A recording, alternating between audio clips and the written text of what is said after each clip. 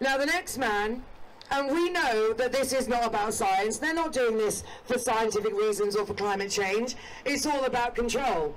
And we do have an expert here with us today, a climate change expert, who's made a mathematical model of climate change over the last 50 years. Now this man is absolutely amazing, and he will tell you what the real science is and why this is so unnecessary. Please give a massive round of applause to Paul Burgess.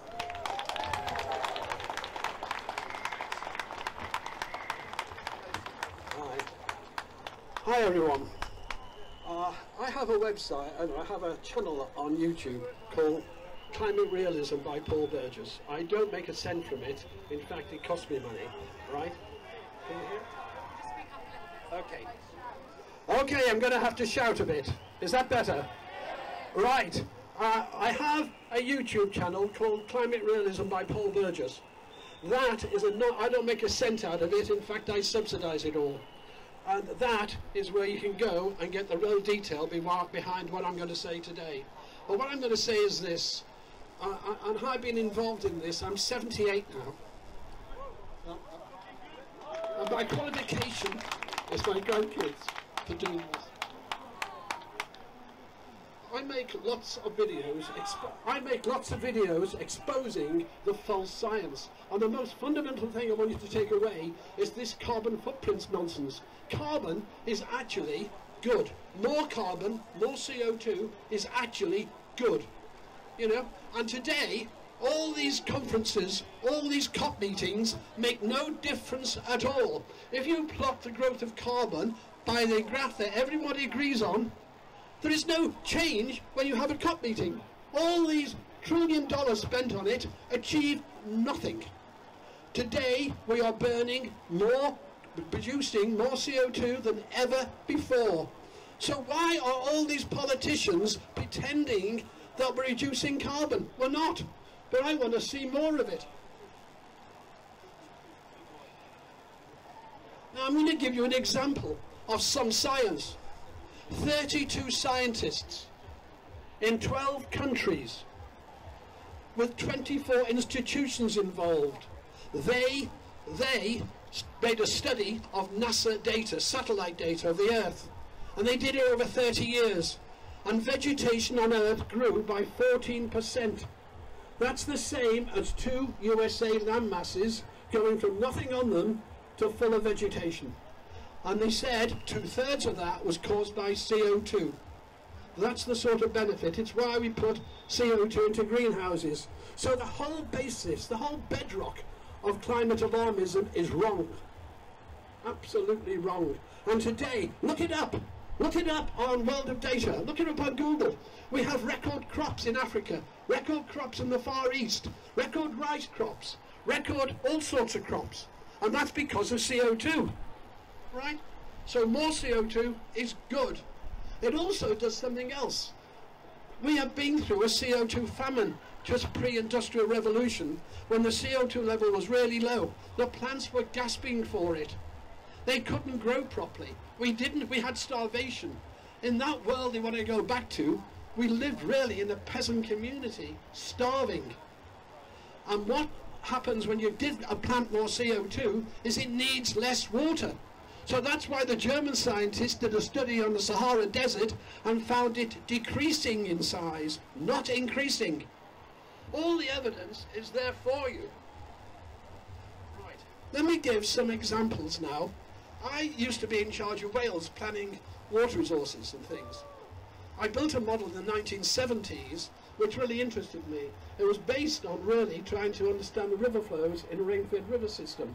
And in that model, I discovered the solar sun cycle, the 11-year sun cycle. That sparked my interest 50 years ago. Now, if I take droughts, we are now getting less extreme weather than in history, than in our short term over a few hundred years. It's less extreme. The biggest drought in the UK was 1775. Nothing has come near it since. What's the next biggest drought? 1798. This is the world they want to go back to. What's the next biggest drought? 1808, then 1854, 1887, 1890, 1921. I've just read out the top 5 droughts, the top worst droughts in British history. And it's the same for floods. They go on about the Pakistan floods, but look at history. And by the way, Pakistan has reduced its forests so much, it's down by, I think, about 90%. Because when you've got poverty, people chop down wood. People chop down the wood to get the energy. And that causes floods. But the floods in the past were worse. Forest fires, here's a good one. You may have heard of a bloke called Biden. He came into power, and he didn't like the record on forest fires, because it's only 20% in America now what it was in the past. In 1920s and 30s, it was 5 times higher. And this data was on the public government NOAA website. So when he came into power, do you know what he did? He deleted the data prior to it. He just deleted the data. You'd have to be a nutter to accept that. They actually hide it. Hurricanes are less. Tornadoes are well down. And let's go on about Antarctica. You hear the stories about a high temperature in Antarctica. By the way, it's true. From South America, you can get a little blast of wind, as it were, that brings some hot air to the peninsula. Antarctica is now the coldest it's ever been on record. Check that online. It's the coldest it's ever been. And actually, funny enough, more CO2 cools Antarctica. But, you know, that is a fact. And that was also established by satellite and by terrestrial observation by a group of scientists in the EU. And I quote all these on my website. My website, not website, but my YouTube channel is designed to give you videos that link the science that anyone can understand. And one of the best compliments I had was my 11-year-old son understood it and said, hey, that's not what I'm taught at school. And the real sin is teaching children at school this absolute rubbish, because for the last 30 years there's been a mass brainwashing movement of children. Right. Well, let's go on about drowned islands. None of them have drowned. 90% of them have grown. 8% growth overall. Tuvalu, or Tuvalu, I'm not sure how you pronounce it, the most prone island in the world, the one they featured. This is going to go first, has grown 2.9%. But it doesn't stop their leaders sitting in a pool of water on a show saying, help us, give us money. That's what the whole of the IPCC is about. It's controlled by third world countries. They even write the scientific report at the end that goes to all the politicians, called a summary for policymakers. I do a video on that.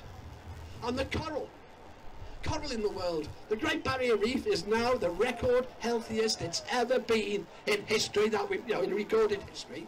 And coral around the world, 80% of it is healthier than it's ever been. That's a recent report. Power generation. Now, what they're doing today is signing contracts with wind and solar to bake in high energy costs for you. I'll give you something now you can check. They'll say this wind farm can do 10,000 houses, or this solar farm can do 5,000 houses. It's not true. And they say they use off-gem figures. That's true. But the off-gem figure has 2.9 of it, or 20% will say, is electricity, and 80% is gas. So in other words, yeah, they can claim they can do 5,000 houses, providing those houses have 80% of their energy supplied by gas that they're trying to do away with. And this applies, I can promise you, I've got a video on it, this applies to every single claim by every single wind farm, and anyone can see through it. So I went to the developers of one near Swansea, a solar farm. I went to the developers meeting, and I said, how much power do you produce? They couldn't answer me. They couldn't even get the units of power right. Right, that's how bad this is. So we're now paying, sometimes, wind farms 50% of the time not to turn on. We have to pay them not to give us the power. Why? Because overnight, when demand is low and the wind blows, the contract says we still got to buy it. So we can't buy it. We haven't got a use for it. You have to keep the grid in balance. And so what happens is we have to give it away, or we have to pay people to take it. We pay Belgium to take the energy from us. Three wind farms in Scotland were studied by a group of MPs. 50% of the time they were paid not to give us power. 50%. If Ed Miliband and the next Labour government, if it comes in, has their way, they want to treble the wind farms. That's going to mean that most of the time, all the energy from wind farms is going to be paid even though they don't turn on. Because we're going to have so much overnight energy we can't store. And I've done a video on this because no one's doing the maths. I could go into detail. Then, as a cheaper way of getting around this, they're saying, let's pay you not to take the energy between 4 and 6. Up to 10 times the price. They're 33 pence a kilowatt hour for me now, and they've offered me £4. Right? That is cheaper. I'll tell you why.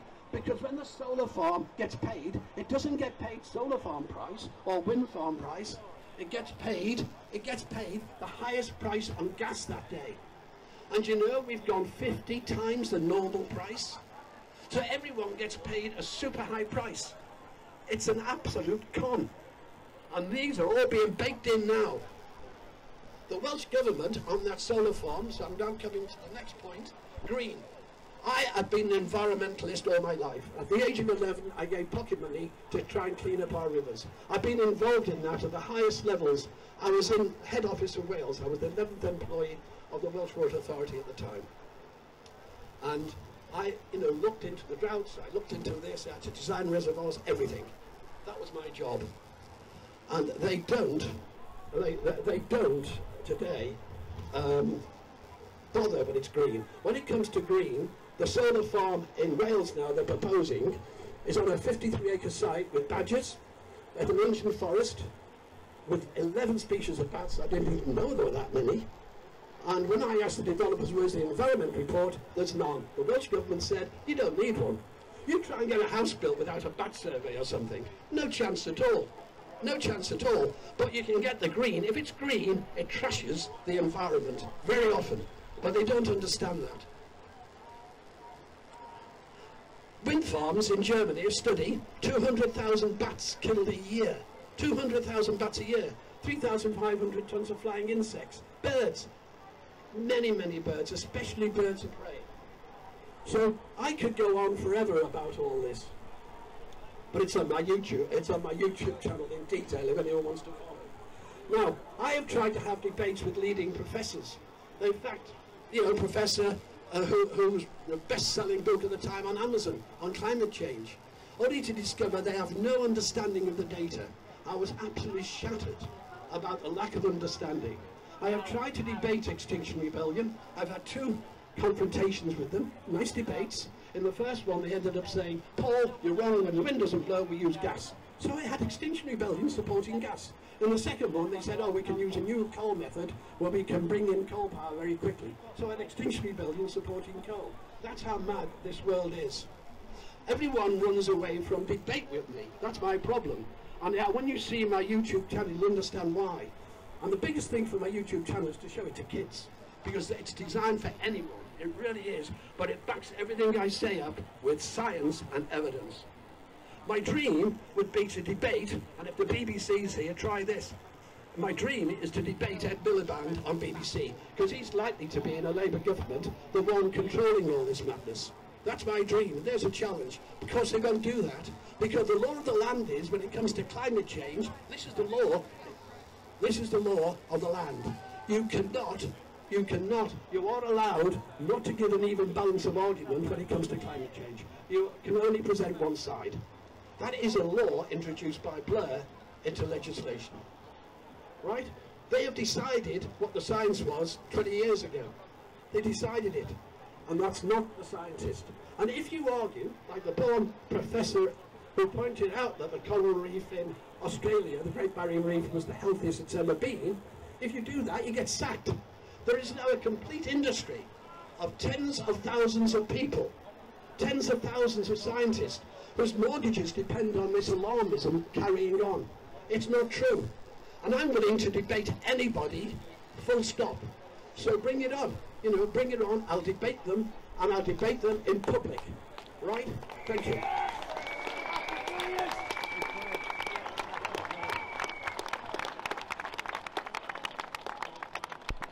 I just want to say, guys, that we're obviously not fans of the mainstream media, right? No. We've got Panorama, BBC's Panorama, just here. Can we give them a big boo? We've got ITV. Can we give them a big boo? And we've also got another reporter from the BBC, and we give them a big boo. The biggest boo for the BBC. Thank you very much. I'm just asking the panorama guy, are you sure you want to come backstage? Thank you. Bullshit Corporation, that's what you are. Anyway guys, we'll crack on. We've only got 3 more speakers, very, very brief. And then we're going to get marching to make some noise, and then Panorama can probably come out with a massive hit piece of half an hour. Bullshit on the BBC again. Anyway, our next speaker, you'll know, he's been with us in the freedom movement, as we call it, the United Peaceful Freedom Movement. And since 2010, he went through what he calls his conscious awakening. And a lot of us have been through that. This guy's a DJ, he's been fighting with us, talking with us, and fighting for our civil liberties and human rights now for the last 3 years. Mark Devlin!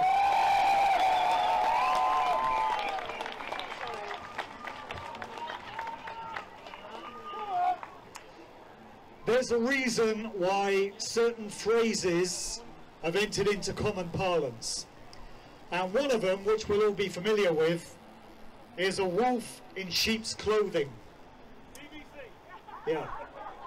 It's actually the emblem for the Fabian Society, denoting the slow creep of Fabian socialism or cultural Marxism into society.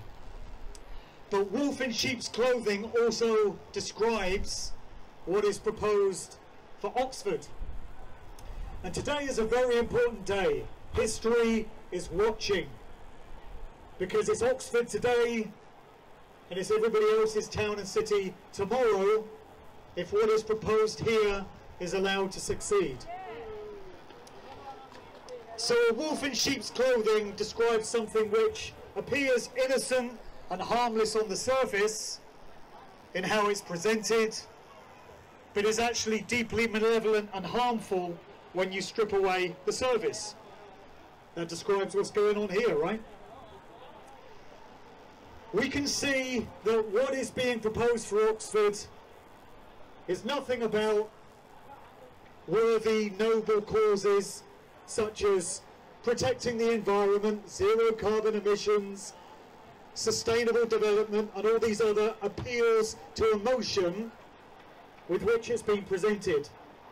These are tactics, psychological weaponry employed by the advertising industry and perfected by Edward Bernays, the master of propaganda and public relations. That's how this is being presented. We know better. We know, as we've heard from many of the speakers, and Jasmine summed it up brilliantly, that this is just a stepping stone towards the New World Order nightmare future that the psychopaths have lined up for us. But they're not going to succeed.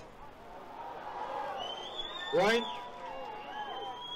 There's a reason why Oxford has been chosen as the blueprint for all of this. I know a thing or two about this city. I was born here. I grew up in the area.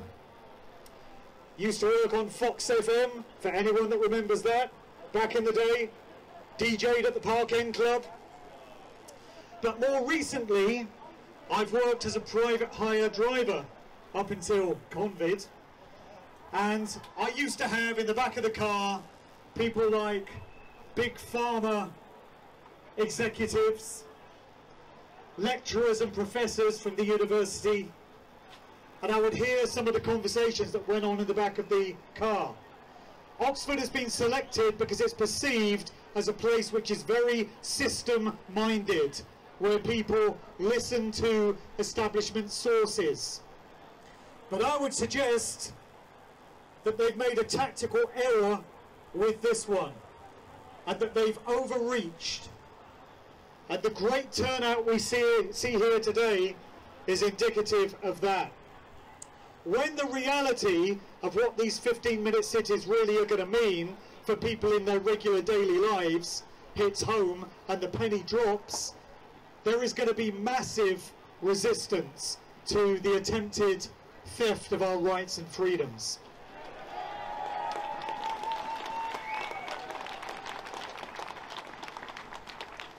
In George Orwell's 1984, which seems like a fitting story, the character O'Brien says to Winston Smith, "If you want a vision of the future, Winston, imagine a boot stamping on a human face forever."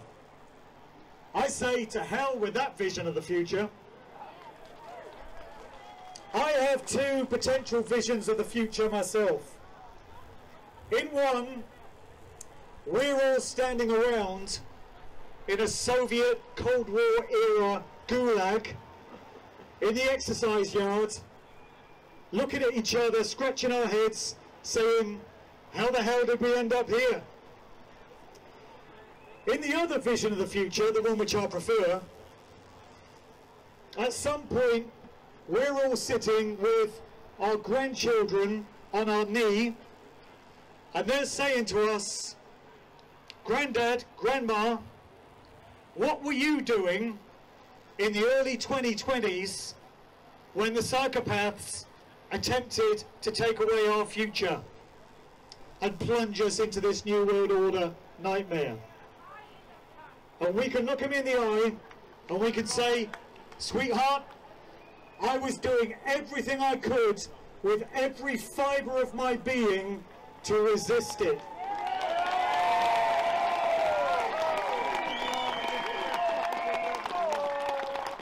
And you know what? We put it down. Our generation put down this threat. I want to be able to say that, and I believe we all will. We need to say that we saw what was coming, and we said, "You want to do what? Not on our watch. Not on our watch." The answer is no. Thank you.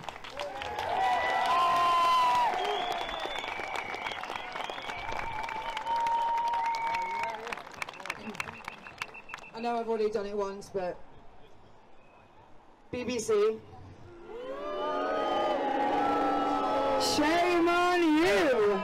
Shame on you! Shame on you! Shame on you! Shame on you! Shame on you! Shame on you! Shame on you! All right, look, I jest. I think you're all right. You're a cameraman. I'm trying to cover myself now. We are peaceful, but shame on you. No, seriously, guys. We know that. You're laughing. He's laughing, everyone. He's probably. You know that we're telling the truth, and you know that we're on the right side of history, BBC. So, as long as you report the truth, then we're all right with you. Anyway, our next speaker, most of you are going to know as well. This guy, he's pretty much an expert in leadership and human potential. This guy has been with us from the very beginning as well. He's been talking to you, he does a podcast, he's been speaking the truth, and he's done an awful lot for the freedom movement, human rights and civil liberties. So please make some noise for Darren Aston Gregory. All right, good afternoon everyone. Great to see so many people here. Now I'm guessing you people at the front have already made up your mind that this is a really bad idea to introduce these schemes, am I right? Yeah. Great. So I want to speak to the people who have come here out of curiosity today to find out what's going on. Because the reality is, our dear friends at the BBC and others aren't really speaking about this at all.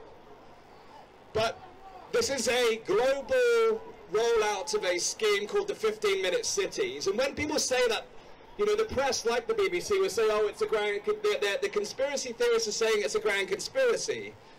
Well, if you look at it, it's an open conspiracy because you've got organisations like the C40 and the Global Covenant of Mayors who have all signed up to the idea that we do these 15-minute cities. And in the UK, already 100+ councils have said, yes, we're going to do what Oxford are doing and others before them. And with everything that's been spoken here today, there's always an emotional plea to some utopian ideal. And I can understand it. I can understand the appeal of a green city with, you know, lots of beautiful areas for our children to play in. Who doesn't want that? Who doesn't actually want to live in an area where there's lots of great amenities nearby? We all want that kind of thing. So where are the checkbooks at the local councils in terms of investing in beautifying the area, investing in industry, investing in local jobs? You would expect a 15-minute scheme which promises these wonderful ideals of everything you need within 15 minutes of your doorstep to actually be out there actively building and investing in your local community. But how many people know a local or national government that is spending their money wisely at the moment? You know, this is a left-leaning city, I know that. And again, the media will say, oh, the right-wingers came here today. I've been politically homeless all of my life. There's things on the left I like, there's things on the right I like, there's things on the left I'm appalled by, and there's things on the right I'm appalled by. But the reality, no wonder why we're politically homeless in the state of affairs we find ourselves in here today. But the governments are needlessly spending our money on war and, you know, cronyism and all the things that billions have been spent through the last 3 years on COVID, leaving us in quite a precarious situation. So no, we're not facing a beautiful 15-minute city where everything is wonderfully available on your local doorsteps, wonderful education for your children, beautiful parks, wonderful amenities, lovely restaurants. If that was really what was on offer, you would see people's legs matching their mouths and taking action to actually build vibrant communities. And I'm sure we'd all agree with that ideal. That's the promise. But like every con man, it's a missale. We're being missold. Because what's on offer, rather than this beautiful, lovely, vibrant environment on your doorstep, is surveillance, car CCTV, watching your every move, blockade, stopping you moving around the city, and completely removing your ability to travel freely. And the reality is this, within every utopian ideal, there has to be realism and practical reality. There has to be pragmatism. You know, if you're a major employer in Oxford, how are your employers going to get to you if you're only able to get within 15 minutes of your city? Now, of course, there's exemptions. Right, okay. All this language we're getting used to for your own safety. Exemptions. It's all become normalized in this new normal. Who accepts the new normal, by the way? I think it's time that we define a brighter future for ourselves. It's time for us to take the power back and say, actually, we do want vibrant, beautiful, lovely communities on our doorstep. But who's going to build them? If we wait for the government, we'll be waiting the rest of our lives. It's down to you and I. It's down to each one of us to say, actually, I'm going to take personal responsibility in this decade, and I'm going to make a difference in my community. I'm going to lock arms at people next to me, left and right. I don't care where they lean politically, but I'm going to make a decision to actually make a beautiful community, and we're going to say no to the state powers that are trying to intervene and micromanage every single detail of our lives.